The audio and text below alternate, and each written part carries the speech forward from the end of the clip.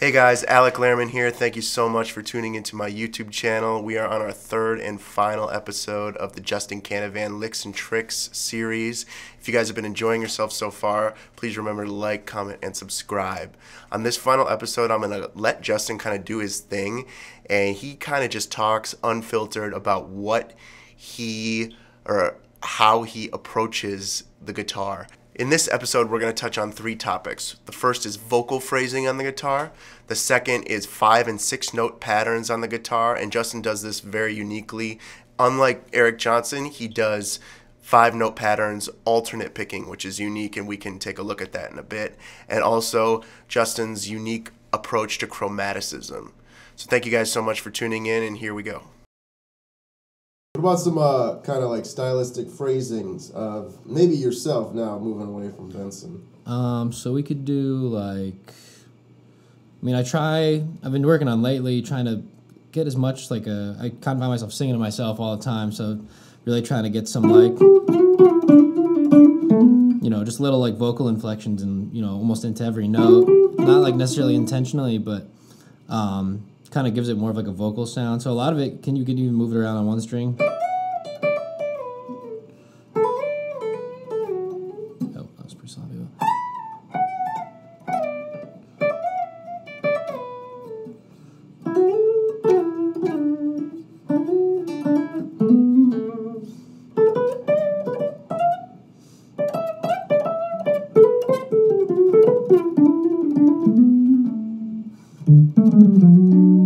So yeah, phrasing wise, I guess it kind of just comes out naturally. I try to have like at least somewhat of a laid back feel, but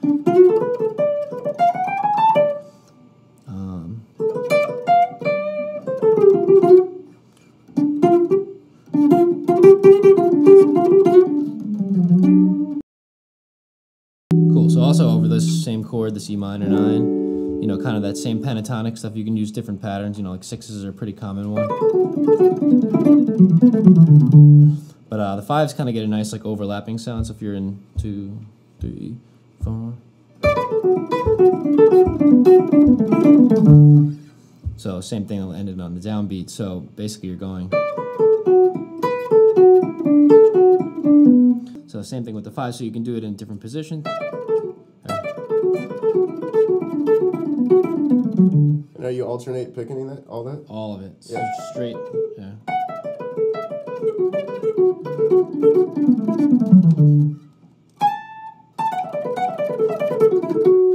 So same thing, all straight alternating, and then just finding the right fingering for each one. But can you maybe play that 6th lick up to tempo? So.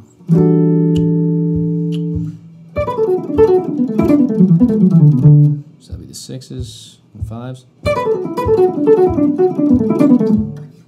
Definitely the most comfortable ones. This box tends to be the easiest one right here.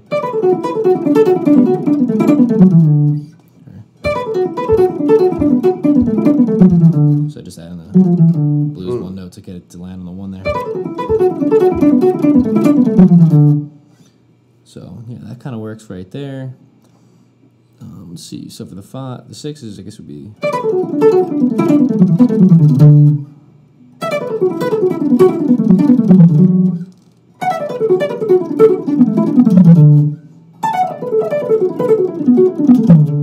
Yeah, a little sloppy, but get the idea. Yeah. So you can pretty much move it around the neck anywhere you really want to, and you can work it over different chords. So we can work over the D. Yeah. Really, it can work over the E. Work over it. Let's see what else you can do. Maybe not. Actually, yeah, you can do it over the G pretty nicely too. Can you show us some licks incorporating chromaticism? Sure. So same thing over here. So like on the E chord, any pretty much any 4-note cell, whether they're scale or not, you can kind of always do. So this is basically starting on your 5th of the E minor 9. So you can kind of keep that going. And then another way to arrange it, so I was kind of inspired by this Mike Stern lick that he did, where he took these notes, and I just thought it was so much more interesting than going. So kind of to rearrange the licks like that, you know, 4 notes cell instead of doing it straight up. So this would be kind of the same idea of just like rearranging them in a way that's not so, I don't know, it almost feels like it's kind of shifty. So same thing here. So, and then you can kind of keep it going. So you're basically thinking of it as like an E minor.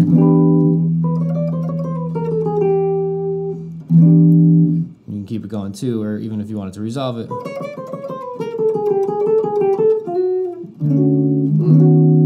So same kind of thing there. So this is like a bebop dominant lick, classic jazz lick. There.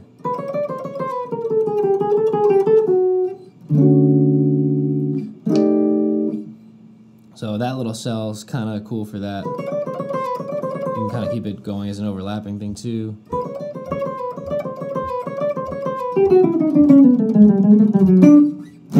Back to the D. Let's see what else. So that cell's like that. So pretty much any like 1, 2, 3 cell you have in your scale. Same thing here. So same key. Yeah.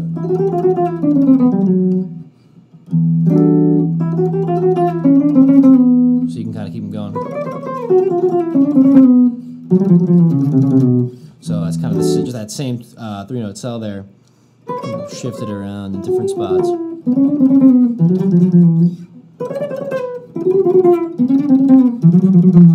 And then, you know, you can finger it however you want. I just find this to be a little awkward, so I kind of just shift it. Do that one more time? Cool. Let's see what else. So, is it still going? Yep. Sweet. All right, so let's see. So that would be like a 1, 2, 3. So this cell, so it's kind of a similar thing where it's a different 4-note cell, but still a 4-note block. So this would be like a 1 flat 2 minor 3 lick.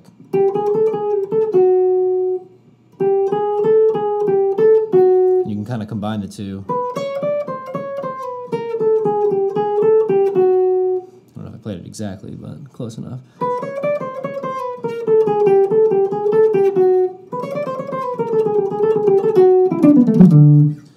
Let's see what else. So you can find that pretty much with a major scale here.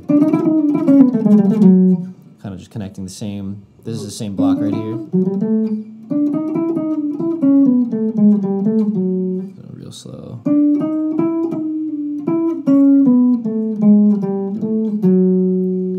So same lick. And then any of those 3-note cells, you can kind of move it like that. So. Same with these. Get the open string in there, but. So those are a couple of the chromatic ones. So then, and then kind of just combining them, you can really, you know, if you extend them, you can really go for a while.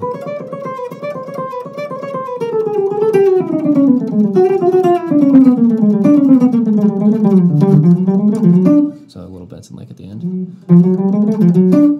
But yeah, so pretty much that was kind of connecting, I don't even remember what I did, but connecting all those little blocks, because they kind of just flow into each other if you look at it like little 4-note cells, or instead of like a really long, crazy thing, because it's really just a couple of tiny little things.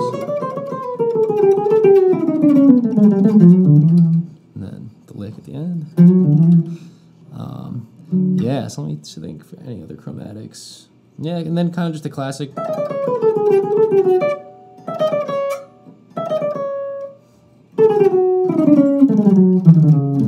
I guess that was that same thing I did before, but moving.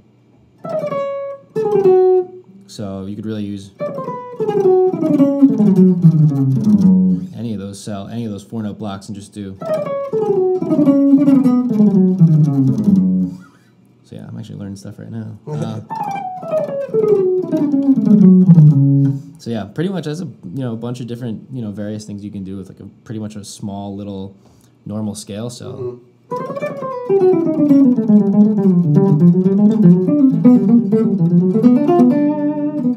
Thank you guys so much for tuning in. I hope you found some of that information helpful. Justin is available for private Skype lessons, and I can post his email down below. You can also follow him on social media and Instagram down below. He tours with an artist called Jamila Woods and also has his own group called Low Spark, and he plays very frequently around Chicago and also does a lot of touring. So you can kind of follow him and keep up with what he's up to. Thank you guys so much again for tuning in, and I'll catch you around. Take care.